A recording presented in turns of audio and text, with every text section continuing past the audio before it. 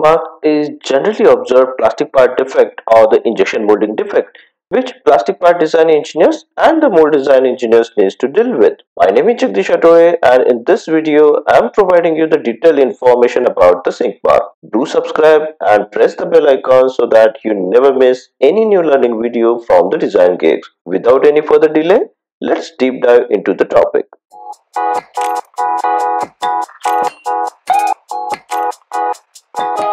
Another defect which is very important for the design engineers, and that is sync mark. So here we'll discuss about what is sync mark and what are the causes of the sync mark and what are the remedies for the sync marks and how we can deal with the sync mark in the design. So what is the sync mark? Basically, the sync mark is the area in a molded part which is deformed into the surface or the depression. In this image, you can see the depressed area. Such depressions occur in the part if the part is having uneven thickness or the non-uniform thickness like this, or if the part is having non-uniform thickness like this, here the thickness is less and here in this area the thickness is more. So that part is having non-uniform thickness, that leads to the sink mark on the part like this. So the surface depression or your sink is basically occur in the thicker section because of the non-uniform cooling. Your non-uniform thickness leads to the non-uniform cooling, and that non-uniform cooling leads to the sink mark again. So basically this sink occurs in the part like this. This occurs in the thicker section. So this thicker sections or uneven thickness leads to the non-uniform cooling and that materials during the solidification, and because of this non-uniform cooling it leads to the internal stresses in the part, and that causes the part to sink or warp like this. So the sink marks potentially occurs in the areas like ribs, bores, and the areas of rapidly changing thickness or the large solid region. You can see in this image it is getting depressed. So if you design the ribs with the same thickness as your part thickness, then the local thickness at this base area will increase. During the solidifications it will lead to the sink mark because it will cool unevenly, because the material begins and to cool and hardens with the mold, and not all the areas will solidify or cool at the same rate, means there is a non-uniform cooling, and due to that temperature gradient of your molten region that still exists in the center like this, and that leads to sink mark defect on the part. So this red indicates like this is a heated region, and during the solidifications it leads to the sink mark on the part. Here the surface is getting locally depressed, and that we call as a sink mark. So this causes the outer surface to sink inside, which creates the depression. The formation of sink mark may occur due to one or more factors, including the material selection or processing method or the part geometry and the tooling design. So with the material selection, the shrinkage rate or the shrinkage percentage is different for the different material. Some materials shrinks more, some materials are having low shrinkage percentage. So the material which we select for the part having the impact on the shrinkage and the sink marks ultimately. And sink marks occurs due to the processing parameters or the processing methods also, like injection rate or the injection speed and some material temperature, melt temperature, mold temperature. And the sink mark also occurs due to the improper design or the part geometry. So if we design the part with the non-uniform thickness, the part geometry which like with the sudden shape change, or if the part is not designed properly as per the DFM guidelines, then the formation of the sink marks may occur on the part because of non-uniform thickness. And if tooling design is not proper, unbalanced cooling mechanism or improper vane design and some location, that leads to the non-uniform solidification and ultimately the sink mark. As we discussed that sink marks are caused by localized shrinkage of materials at the thicker section without sufficient compensation during the solidification process. This occurs because of unbalanced heat removal or the similar factors. So the factor that leads to the sink marks are low injection and packing pressure, insufficient material compensation, And the early gate freeze or the low packing pressure may not pack or fill the cavity properly. And the third factor is the high volumetric shrinkage, which is different for different materials. That means different materials are having different shrinkage rate. And because of that, it leads to the sink mark on the part, depending on what material we are using for the production or the part manufacturing. And the sink marks occurs due to the high melt temperature or mold temperature, and it also occurs because of some localized geometric features like the reefs or bosses or some internal radius areas. If the features are not designed as per the standard guidelines or as per the DFM guidelines, and that shrinkage pulls the part geometry inwards, causing the depressions or the sink marks on the part.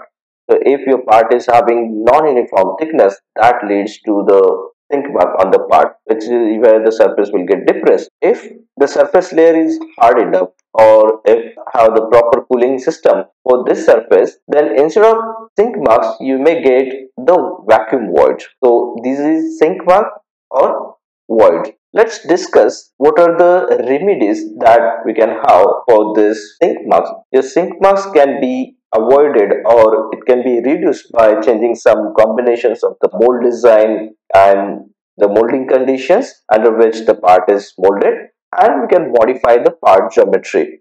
So with these three ways, we can take the remedial actions. Altering mold design means increasing the gate size or runner size to fill the cavity in a short time, and to delay the gate freeze of time or increasing the gate and runner size, which allows the more material to be packed into the cavity. So by modifying the runner and the gate system, we can eliminate the sink marks. If you increase the runner dimension or the gate dimension, or if you use the multiple gate, so that like it will fill the molten cavity faster in a short time. And by having some proper cooling system, we can mitigate this sink mark defect. The second thing is like relocating the gate to near or the thicker sections. So this allows that material to be packed into the mold before the thinner section frees off. So if we are having the non-uniform thickness of the parts like this, it is recommended to place the gate near thicker section and putting it on the thinner section. That allows your material to be packed into the mold before the thinner section frees off. The third remedy is regarding the mold design is like giving the proper ventilation so that the material inside the mold will cool uniformly, because your sink marks can occur because of the non-uniform cooling. So proper cooling is very important, and proper ventilation also allows to escape the air which is trapped inside the cavity.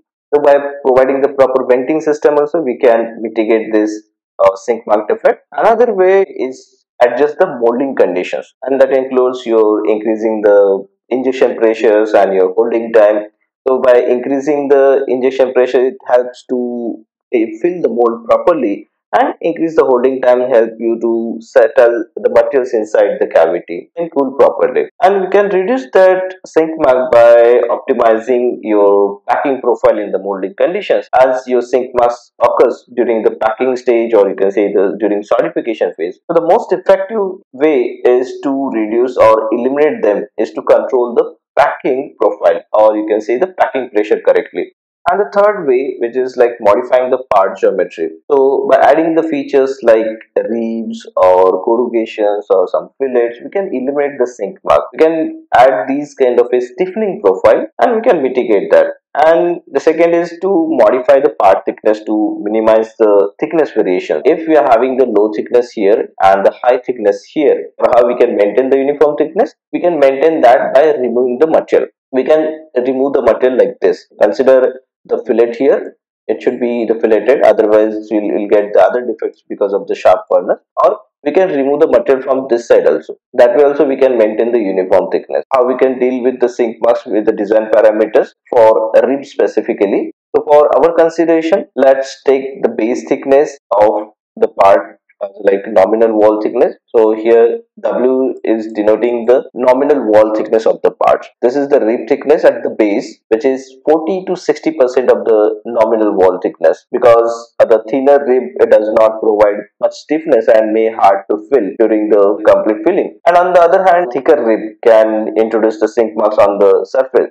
So keep the rib base thickness as 40 to 60% of the nominal wall thickness, and that's the guideline for the rib base thickness. The next is rib height. For maximum effectiveness, the rib height should not be more than 3 times than the nominal wall thickness. The taller ribs can significantly increase the rib strength, but unfortunately, the taller ribs are difficult to mold since the rib will be thinner than the wall and it may be hard to fill if it is a taller one. So your rib height should not be more than 3 times the nominal wall thickness. Then next is your rib spacing.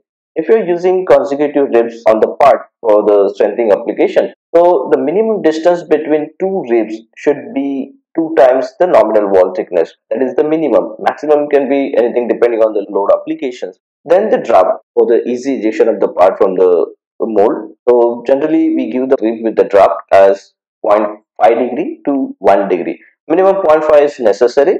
It will vary from zero point 0.5 degree to 1 degree. Then rib radius, we provide the rib radius at this to avoid the stress concentration. If you are having this as a sharp edge at this level without the fillet, then definitely during the applications or because of the stress, it will have the highest stress concentration because of the sharp edge, and that leads to the failure of the rib there during the working. So to avoid that stress concentration or to disturb that stress concentration, we need to provide the rib radius, and that rib radius should be minimum 25% of the nominal wall thickness. If we go on increasing this radius here at the base, instead of this 25%, if we go on like 50, 60 or 70, then the local thickness here will increase, and again that leads to the sink mark. Like if you increase this rib radius, then definitely it will lead to the sink mark on the part on the other side. That's why your rib radius should be minimum 25% and maximum 50% of the nominal wall thickness. It should not be more than that. So how we can deal with the sink mark in the design, like by say the rib coring or by material removal, as we discussed in the last slide, that like we can remove the material, excess material, to maintain the uniform thickness. So the rib coring is the one way to maintain the uniform thickness to deal with the sink mark in the design. If you are having this part which is having the thicker section at this base of the rib, so that is the thick wall, we can core it out like this and we can maintain the uniform thickness by coring out. Now if we are having this part which is having the non-uniform thickness, here the thickness is less and in this area the thickness is more, so how we can mitigate that to avoid the sink mark? Now here we are having the higher thickness in this area. To maintain the uniform thickness, what we can do here, for example, we can go from this, we can like this, and then we can go for this configuration. We can remove this material from this side and we can get the uniform thickness. But what if the customers, or if the part of application requirement is to have this surface to be flat, then in that cases we need to remove the material from the other side. How we can remove the materials to get the highest strength also, that also we need to look for example, like this, for this region we can go for this configuration. So with that configuration we can go for adding or creating the rib structure like this, and at the same time we are able to remove the more materials and we can save on the material cost and the part weight. We can reduce the part weight, and at the same time we will get the higher strength in by this configurations as compared to this one.